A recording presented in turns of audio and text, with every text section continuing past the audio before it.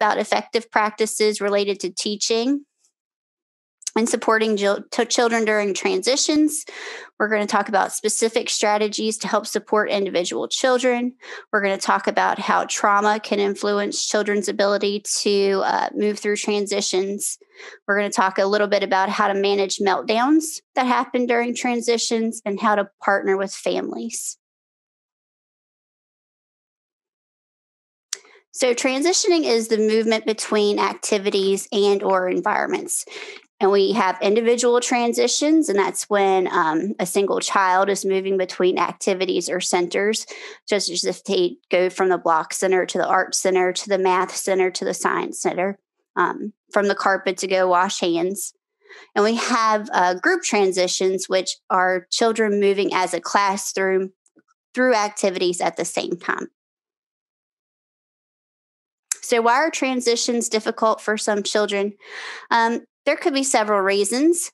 There could be the acronym HALT, that when people and children are hungry, angry, lonely, or tired, that all makes us a little bit less cooperative, a little bit more on edge. They might not be ready for the activity to end. They might be really engaged in a project or the activity that they're doing, and they aren't ready to stop.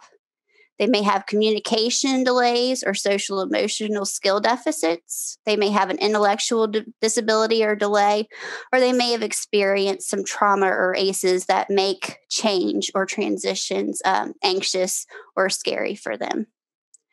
So all of this kind of leads back to the fact that when children are in this state, they are dysregulated. So they aren't feeling their best, they're anxious, they're nervous. And what we can do is if we have these transition activities, we reduce the stressors around the change.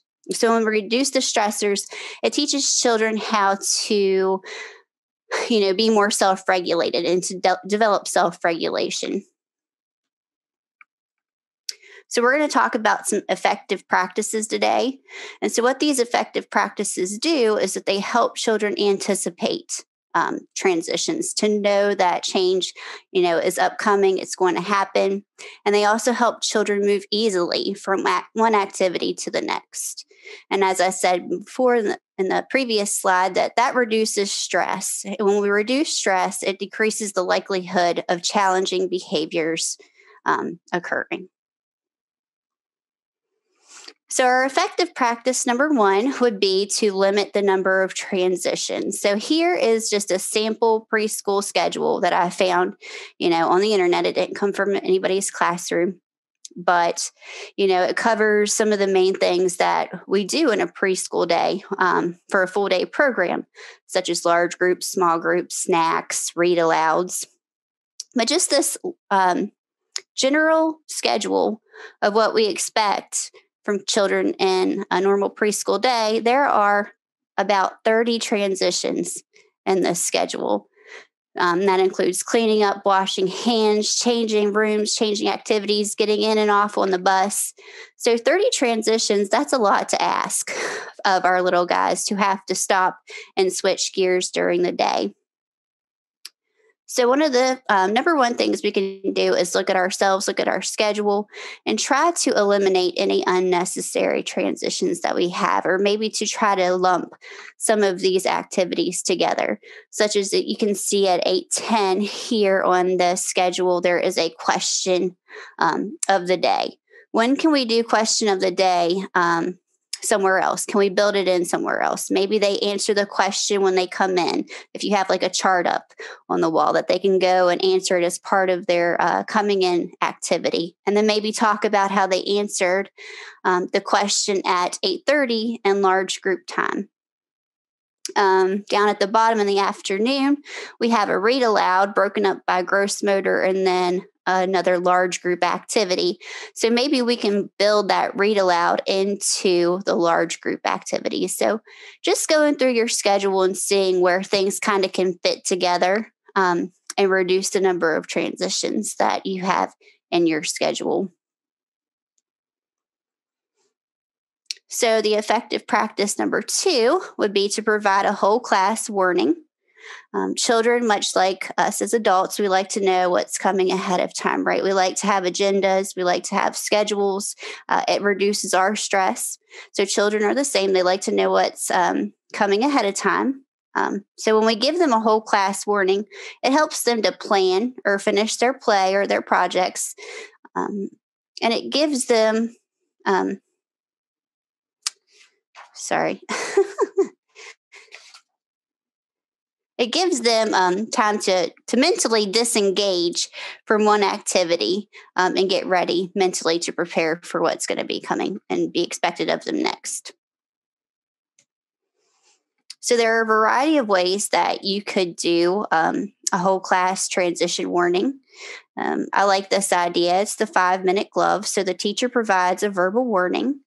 She uses the glove to show how many minutes are left during the transition. So she holds up that many number. So 5 minutes, then 4 minutes, and 3 minutes. And of course, as time decreases, she puts that down that many fingers. And with this idea, she can actually walk around the room and go up to individual children and say, see, we only have 2 minutes left. See, we only have 1 more minute left till the transition. So that is one way to do a transition warning. Another way might be to use an hourglass timer. And these provide a visual representation of how much time is left before a transition. So first step, you announce that the warning is coming to the classroom. You set the timer in a place and location that's easily visible to most of the children so they can see. And I always think that you should put it in a location that's not physically accessible to children because they really like these timers sometimes, and they're sometimes known to go over and reset it themselves or play with it. So I've put it up somewhere high where everybody can see and that no one can really touch it or manipulate it. And then, of course, bring to children's attention, when there's little sand left in the timer and at times winding down to change. These visual timers are also great to use too, and they're especially helpful for longer periods of time. At the end, some of these have an alarm or bell sounds when the time has run down. So again, the first step is you're going to provide a verbal warning that the transition is coming.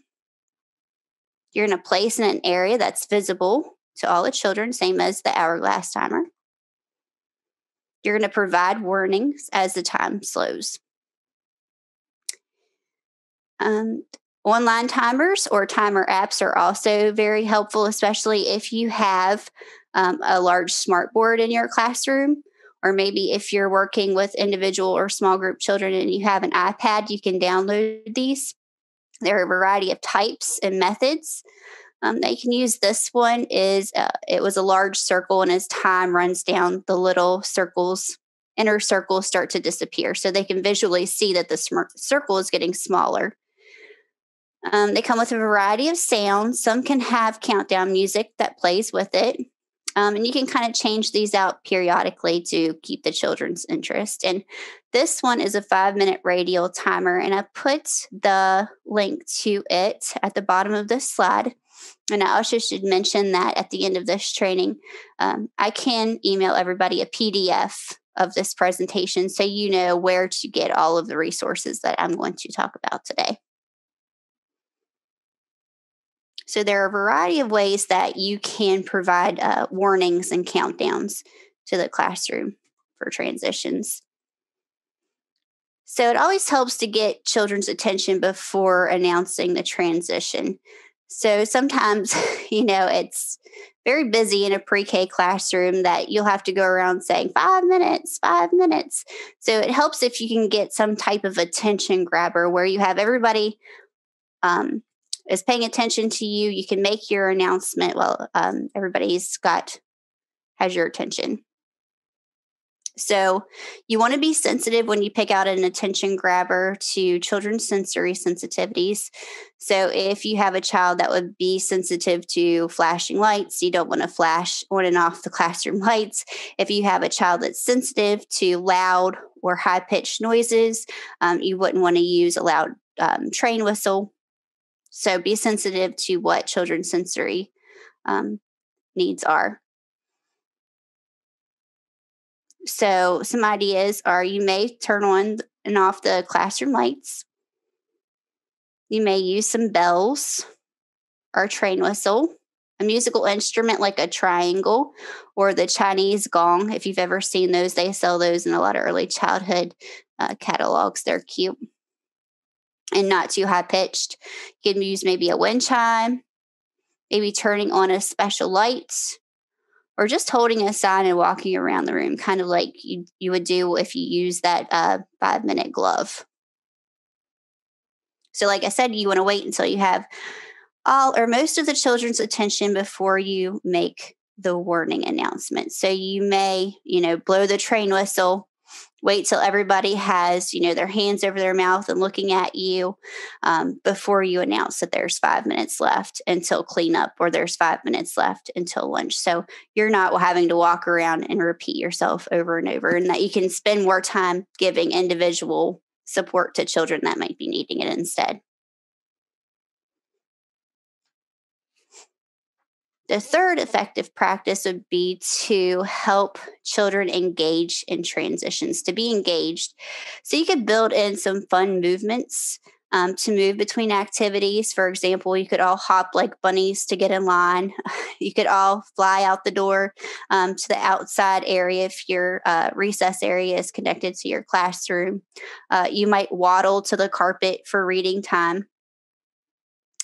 You might also use some transition songs that tell children exactly what to do. And I'm going to go over some specific examples of those here in a couple minutes.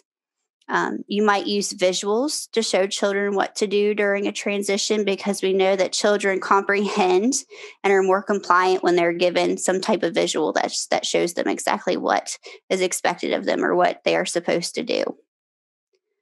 You could use a transition helper, which we'll talk about in a little bit, or you could assign peer buddies to help children that struggle with transitions to do what they're supposed to or move to the next activity.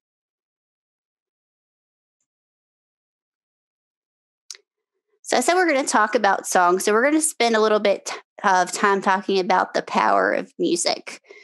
So music has several qualities that make it an excellent tool for helping with transitions. It's fun. It's structured, it grabs children's attention, and it has a way of helping kids not just transition their mind, but also with their bodies. So a benefit of using music in transitions is that music is repetitious, it follows familiar patterns, and it's time limited. So this structure equals safety, especially to a child who is anxious or feeling that the environment is chaotic. And it's also a natural timer as children start to pick up on when a song is getting ready to end. So, for example, we had this 5-minute song that was by Caretoons. I tried to look up the CD, but I don't know if they sell CDs anymore. But if you ever see it around your center or at a yard sale, you should pick it up because it's really good. But anyway, we played it during our cleanup time. And at the end of the song, the pace or the tempo picks up a little bit.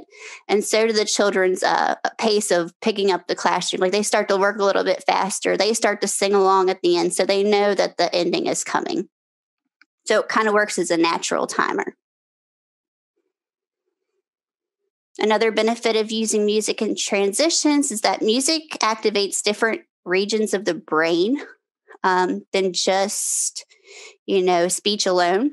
So it works great for getting children's attention. So I have this little Bubble Guppies example down here at the bottom where the big teacher fish, goes, line up, everybody, line up, line up. Well, I noticed that I used to go around the outdoor area saying, come on, guys, it's time to line up. It's time to line up. It's time to line up. But as soon as I learned this Bubble Guppy song and I went out there and just said, line up, everybody, line up, just like I was the Guppies teacher, I got a lot better response. Like kids automatically started running over to the fence because they wanted to pretend like they were the little Bubble Guppies in the song. So it works great for getting their attention and activating their brain than just speech alone. Our brains and our bodies are intrinsically wired to respond to music. So music with a fast tempo or a complex accompaniment, maybe it has new or novel lyrics, they actually can increase our energy level. While music with a slower tempo, a simple accompaniment, and a familiar tune actually lowers our activation and calms us. So we can use different types of music to get the energy that we desire out of children. So if we need an energy pickup, we can play a faster paced tune. If we need to calm or slow a little bit, we can play something a little softer and slower. So I have this example here. It's a little funny story to go along with it. Rockabye Baby are lullabies that are played to the tune of various rock and roll bands. You used to have to pay and download them, but you can find them on YouTube, a large selection of them for free. But there aren't any lyrics, it's just instrumental. They slow everything down. I think the only instruments they really use are maybe the bells and a glockenspiel. So it's very soothing, very relaxed. But I always liked using it in my classroom because it kind of put me in a good mood during nap time too, to hear some of my favorite songs like Nirvana while everybody was sleeping instead of, Dr. Jean and Hush Little Baby. But to kind of demonstrate, how music can change energy levels, one day I had all the kids laying down. Almost everybody was calm, getting ready to fall asleep. And I had a teacher who knew that I loved these Rockabye Baby songs. And she had found a CD at a yard sale, I think, that was like orchestra music playing rock songs. She was like, "Here, this will be great for your nap time." Well, she didn't really get it out and play it. And so when we put it in, it was not any slower tempo. It was like drums and trumpets playing Welcome to the Jungle by Guns N' Roses. And so automatically all these little heads start popping up off their mats. And a couple kids even got up and like started dancing to it. So just the change of the tempo and the music got those kids, from laying calm, almost asleep, to up dancing on their mats. So back to the other benefits of using music in transitions. It's good to use songs that explicitly give clear instructions because it helps kids to know what to do and what's expected during transitions. So, hearing the instructions through lyrics rather than spoken, like I said before, with the Bubble Guppy song, line up, is more fun and it's more memorable. So, here's a little example of the carpet song that we used to sing in my classroom. It's sung to Are You Sleeping? It talks about, are you crisscross? Are your eyes on me? Are your hands in your lap? So it's things that kids can memorize very quickly, and it can help them to remember what to do because they're much better at remembering songs than they are the spoken word. And the last thing about music is that it just feels good to sing and dance and move in sync with others. And so music boosts oxytocin and our feel-good chemicals in our brains, and it helps kids to build trust and helpfulness. And it increases empathy and builds, that social cohesion. So I showed you an example of the Caretoon CD down at the bottom. So if you ever see that floating around your classroom or at a yard sale or thrift store, you pick it up because it's a really good one. And it's by people in West Virginia too. So I'm going to show you a few examples of transition songs that you can get from YouTube that are free. So I'm not going to play the whole thing. I'm just going to play some snippets of some. So this is a 5-minute cleanup song. But as you can see here, it's going to have a timer as well as a song that goes with it. So I think I have to mute myself for a second.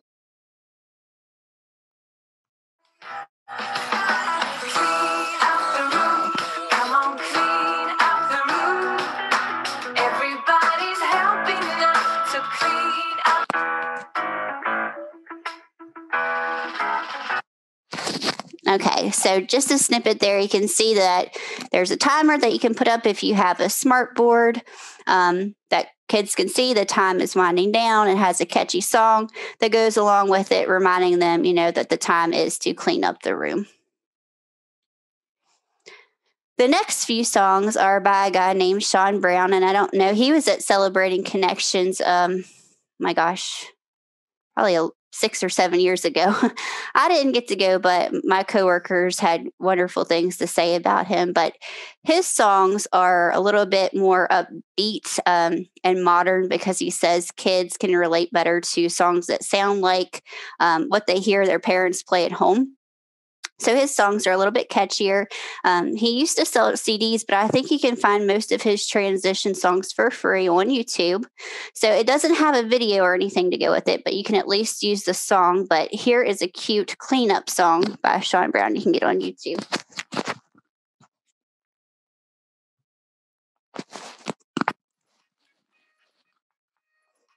Oh my goodness. Look at this place. Looks like a tornado hit it. Oh no, we have to clean this room up now.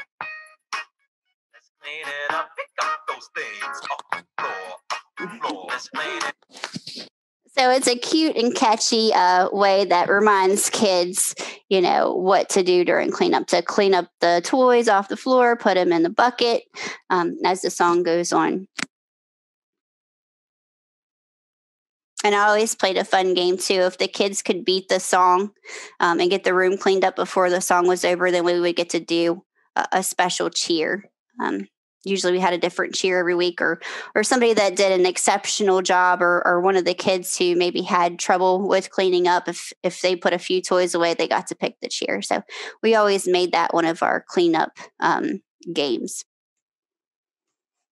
This next one is a good morning song. I'm going to have to skip through a little bit of the beginning, but I always like to play this song when the kids came in the morning because it's upbeat. We're talking about energy, it gets them in a positive mood, gets that energy going for the day. And it also tells them what they're supposed to do when they come into the classroom. So I'll play a little bit of that now.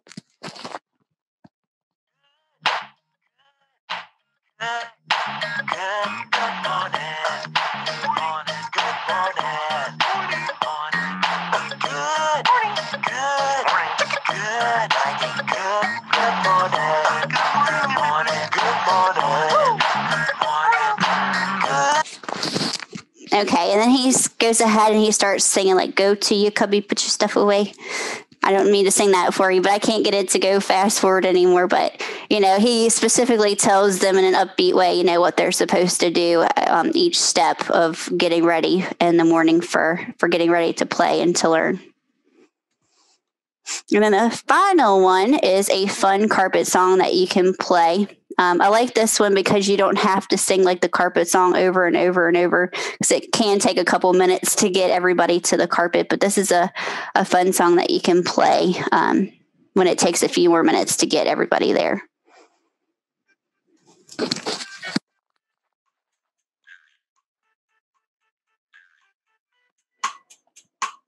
Everybody on the run. Everybody on the run. Sit down. Everybody on the run.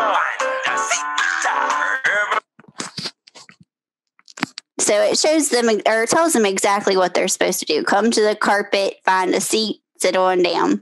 And it's catchy and it's fun and kids like it. So I really wanted to share those examples with you today, especially because these are free and you can find them super easy on YouTube. And he has ones for nap time. He has ones about getting up from nap time, lining up, washing your hands, a whole variety of transitions on that CD and on YouTube, but I don't have time to share them all with you today. So another song resource is this website called Songs for Classroom Transitions on songsforteaching.com. They have more of those shorter songs that you can sing to your classroom. The little chants that you can do, such as a morning greeting, telling everybody that it's lunchtime, songs about lining up, that you can download the lyrics to and sing and teach to your class. So we're going to move into our fourth effective practice, and that would be to use zone scheduling when you can.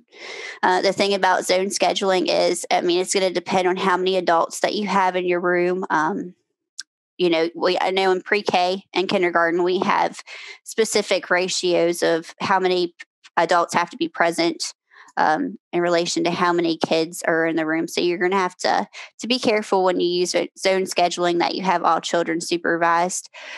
But what it is that instead of both adults being on the carpet with the teacher, with the kids, is that you kind of break out into different responsibilities. So you might have the first adult supporting the children as they finish up a circle time or an activity, and then starting to transition them to the next slowly, to where a second adult is already at the next activity, ready and waiting to engage with the kids as they arrive. So one example of this might be that you have the adult on the carpet with the kids, while the other one is in the bathroom helping kids wash their hands.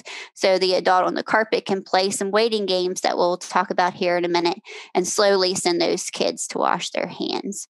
Or maybe, especially, because it's winter time right now, how much time does it take to get everybody's coats on, zipped up, hats on, mittens on, especially trying to get gloves on little kids, can be very time consuming. And when you have to do that for 20 kids, it leaves a lot of wait time.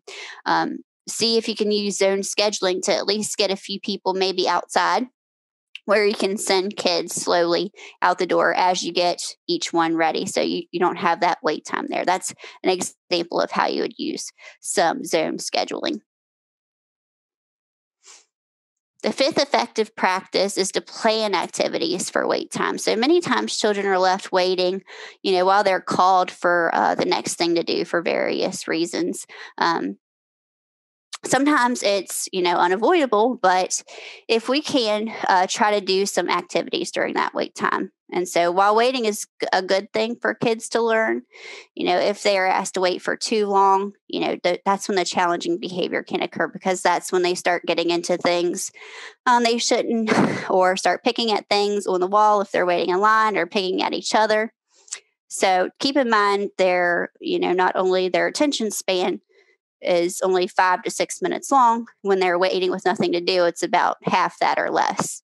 So I put this little quote in here because I've always wanted to have just a pretty little quote written. It says, if children don't have anything to do, they'll find something to do. And that's my little quote there. So you want to give them things that are appropriate to do instead of things that aren't. Hey, Sarah, just because I think it's so key, can you say again the time limits on that attention span? Those Sure. are averages, meaning there are some kids who are less than that. Yes. So about 5 to 6 minutes when they're doing something actually like they're engaged in, even just like reading a story or playing a game, that attention span's 5 to 6 minutes. When they have nothing to do, that shortens that attention span to half or even less. So I'm going to give you some examples of things you can do while you're waiting. Some of these are best used in conjunction with that zone scheduling. So you're going to be doing things such as sending kids off to the next activity, but one at a time and not the whole group going together. So you could do something like, if you're wearing purple, you may go wash your hands. If you're wearing blue, you can go brush your teeth. So kids are actively like looking for the colors on their clothes, and then they often try to help the other kids as well. It's like, oh yeah, you have blue, it's your turn to go. So simple games like that to get kids transitioned. Letting some children start and finish an activity when they say they're ready or finished, or instead of having everyone start and finish at the same time. So for example, having children who already wash their hands go ahead and have their meal and not have to wait for the whole class to be together and start. Or children, for example, who are finished eating, instead of having them sit there that whole block of time that's allotted. So let's say your snack time is 15 minutes. Instead of having them sit there for the full 15 minutes, set a timer, and then after 5 minutes, when you're finished, you can get up and go to the next activity. And one concern I hear is that, some people say, well, kids won't eat then. They'll just want to get up and play. But I think, to me, from my experience, if they're really hungry, they're going to sit there and eat until they're finished. And if they're not hungry, they're going to sit there and pick on everybody else and, do those activities that I just said in my little quote. They're going to find something to do. So going ahead and letting them finish up and move to the next activity when they're ready can help with that. Sometimes there are wait times outside of the classroom, such as arrival and departure. So first of all, you want to think about if zone scheduling can be used. If not, what activities can be built in to keep children occupied. So for example, arrival and departure. In the mornings, the kids used to get off the bus. We would all wait in the hallway until every bus came, and then we would go into the room. And that would sometimes take 10 to 15 minutes. And like I said, that is way too long for kids to have to wait. So what we did was we zone scheduled, an pre-K assistant outside, pre-K assistant in the door who directed kids into their classrooms where the teacher was already in there waiting to get them unpacked and ready for the day. But if you can't do something like that, if you have a long period of time and you have, the space or the resources for it, maybe there's a room you could go to and play board games or do Go Noodle or some type of smart board activity while you're waiting to go to class. Or maybe at the end of the day, you play a game like I Spy while waiting to go to the buses. In the cafeteria, if you have to eat meals in the cafeteria, one thing that I think helps is if a teacher sits down and eats meals with the kids, if she can, or at least sits down with the children and have conversations with them. Talk about what they did last night. Talk about, what they're going to do this weekend or what they like to play at home with their brother or sister. Maybe play some guessing games or I Spy games or take down a bag of board books. So even if they do get a little bit of sticky or messy food on them, they're easy to take upstairs and wipe off. In the hallways, it depends, if you have to wait in the hallway for extended periods of time, or maybe you have a long trek to your destination, you could play different movement games. Like we can say, okay, today we're going to tiptoe down the hallway, or we're going to flutter like butterflies, or we're going to skate down the hallway. Just something to keep them engaged, so they're not, wanting to tear things down off the walls as they go by or to poke the person in front of them. We used to play games every week that was related to our theme. So, for example, we would say we were learning about penguins, that we're all little penguins, walking down the hallway. We're going to lunch. We have a fish in our mouth. If we open our mouths too long, the fish is going to get away and we're going to be hungry little penguins. And so, of course, as you're going down the hallway, you say, oh, I see Piper's being a good penguin. She's not going to be hungry. I see blah, blah, blah, has, their fish still in. They're not going to be hungry. So just playing games like that to make it a little bit more interesting and developmentally appropriate to walk down the hallway and to keep them quiet, because you are walking sometimes past classrooms and testing areas where, they are expected to be quiet, which is hard for little ones to do and understand at that age. Another weight game that's fun to play and goes along with transitioning and it involves some movement is for children to play detectives. And so you might say that today they're going to be detectives and find the shape of the week, which is a circle. And so when you go and you find your circle, you raise your hand, the teacher calls on you and sees that you have your circle, and then you can go, brush your teeth, or you can go line up for lunch. You can do that with numbers, letters, colors. And it kind of builds in some academics too in your transitions. Now, I thought I would share some of these waiting game resources with you that you can purchase. The middle one is free, but it gives you some ideas of games and things that you can play, so you're not always having to think off the top of your head for just I Spy or detective type games. But the first one is Mighty Minutes. It's from Creative Curriculum. Actually uses it, but you don't have to use the Creative Curriculum to get these cards. You can purchase them as a set separately of the curriculum, but it has academic type games that you can play with kids that in between transitions and during wait times. The middle one is from the kindergartenconnection.com. You can download these for free. They're little names and songs, chants that you put the child's name in, and it teaches some alliteration and rhyming as well as calling kids, to the next transition. And the third one is from the mailbox, but you can actually get it from Amazon if you don't want to order from the mailbox. But it's pre-made laminated cards that have a bunch of waiting game activities, songs, and chants that have to deal with transitions. So I used a lot of these when I was teaching. So if you want to check those out, they can give you great ideas what to do during wait times. So that brings us to our effective practice number 6, and that's about how important it is to provide descriptive, positive feedback. So you want to praise children specifically for what they are doing right. So for example, Gracie, you washed your hands and lined up. Awesome job. So when they know specifically what it is they are doing right, it increases the likelihood that they're going to continue or repeat that pattern in the future. And also it's a bonus because when other kids hear that somebody's being praised and they know specifically what that child is being praised for, they know, oh, if I go sit on my name, she might say that I'm doing a good job too. So it kind of teaches the other kids, what is expected of them and kind of get some compliance out of them because they want to hear their name praised too. And if it's a child who struggles with transitions, you want to start small and just look for the little successes to praise.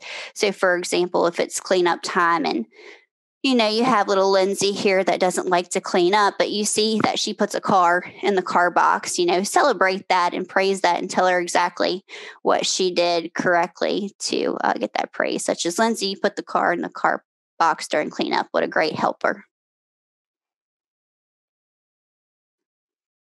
So those were the 6 effective practices that, benefit all children in your classroom. So next, we're going to start talking about how to help individual children with transitions. And so the first thing we're going to talk about is how traumatic experiences can influence transitions.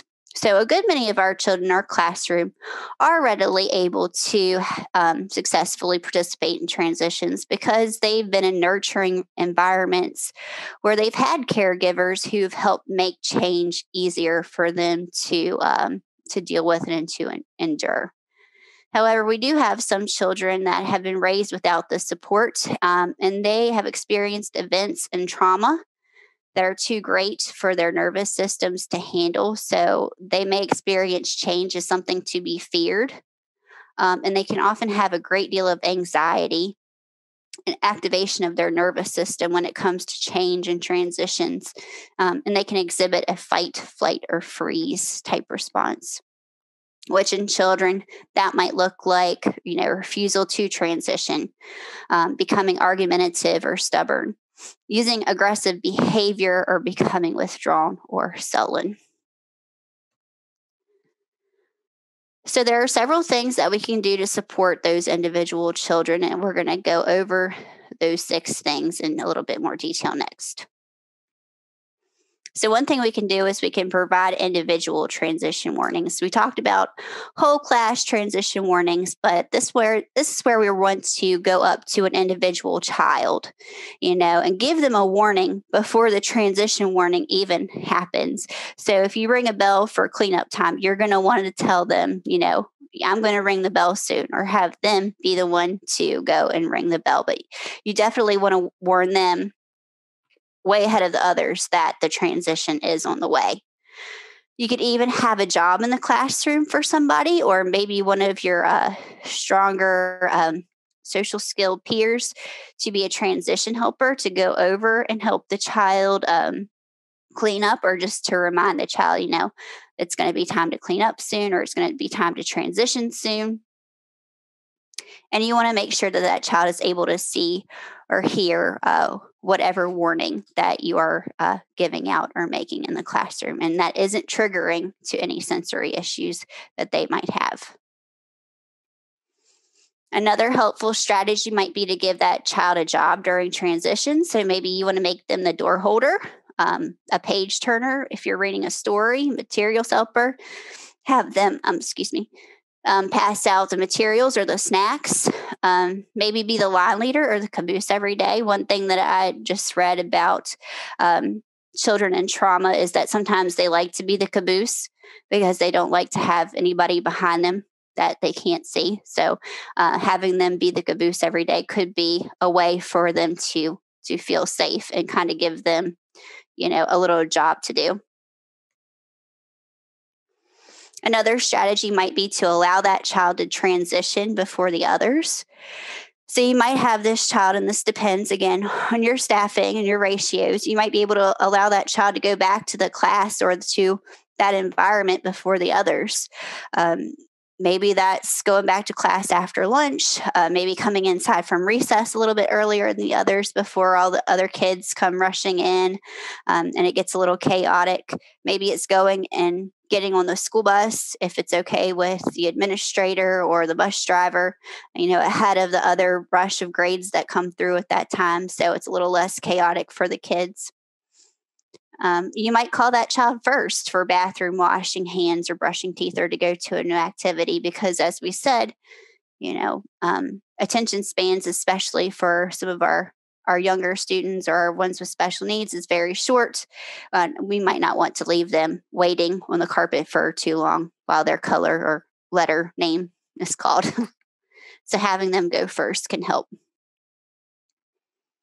Another strategy might be to allow the child to bring an object from one activity to another. So it might help to have a comfort item from home, such as special, bear or toy.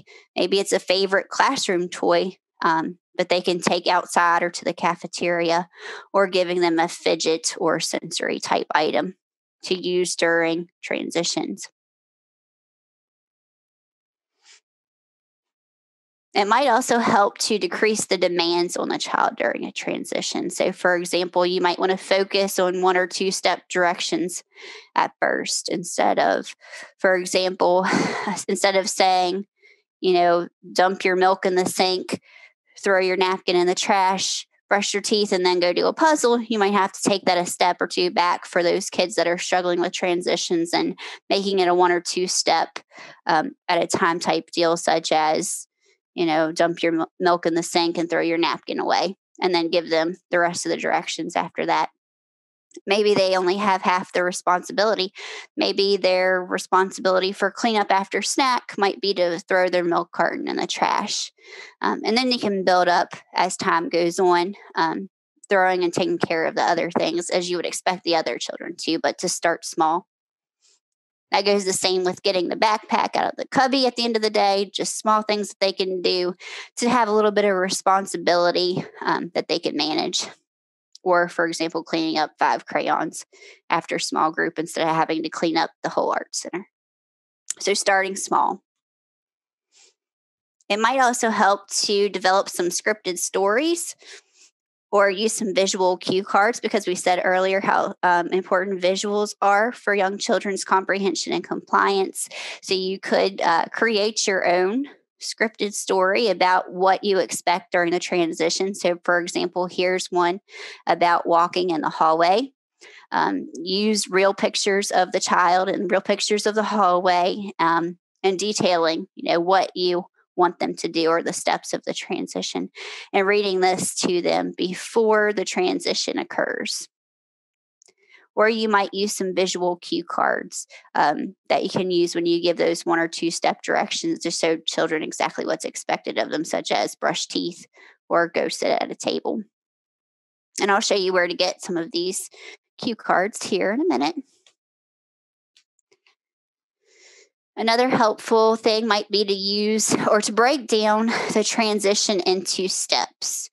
So, for example, if the transition is coming off the carpet from circle time to eating snack, you might need to break down what that transition looks like. So first it might be going to the bathroom, then it might be washing hands, and then finally you sit down at the table. So if you use a short little visual schedule, that shows them exactly what the steps are in the transition, can help them to learn the steps of the transition. Or using a first then board. So first you clean up, and then we get to do a preferred activity such as going outside. So just to recap, How to support individual children. We're going to provide an individual transition warning, give the child a job during transition, allow the child to transition before others, give the child an option to bring an object from one activity to another, decrease the demands for the child during the transition, or develop a scripted story about the transition, including specific steps or visual cues. And for all of these, we're going to want to remember to give positive descriptive feedback. Finally, we're going to wrap up about, we've got partnering with parents, sorry. Second to last thing we're going to talk about today is managing meltdowns. So the first goal is going to be that we want to use all of those 6 effective practices we talked about in the beginning. If those don't work to prevent the behavior, then we're going to use those 6 individual supports. But sometimes even when we use those things due to trauma or individual anxiety related to change, meltdowns might still happen. So we have a couple strategies we can use when meltdowns do happen. So the strategy number 1 is just validating the child's feelings. Restate what you believe the issue is to let the child understand their feelings. If it's an activity they are enjoying and don't want to stop, try using a visual schedule to show them when the activity will occur again.